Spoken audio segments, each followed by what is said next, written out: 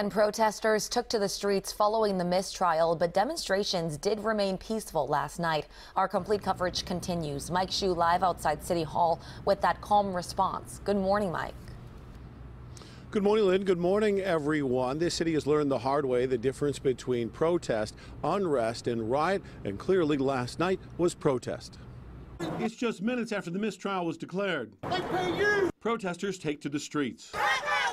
It starts as a small group, but quickly turns to dozens. I kind of expected this based on the deadlock. I didn't see that as a good thing. Voicing their frustrations about the hung jury. We have nothing to lose. Anger first, and then just disappointment. Outside the courthouse, our cameras caught two people being arrested by the Baltimore Sheriff's Office. Tensions were high at that point.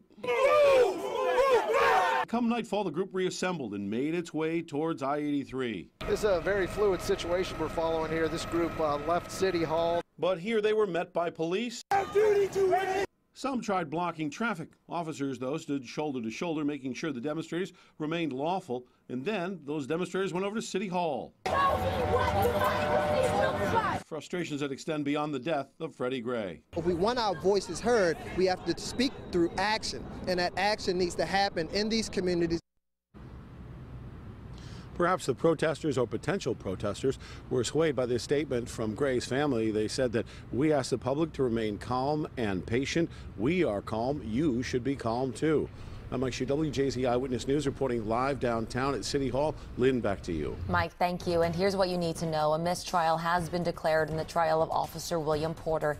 After 3 days of deliberations, the jury said they could not agree on any of the 4 charges. Several peaceful protests took place across the city. Lawyers will meet this morning to discuss a new trial date. Stay with WJZ for complete coverage. For the latest on what happens next when lawyers from both sides meet with the judge today.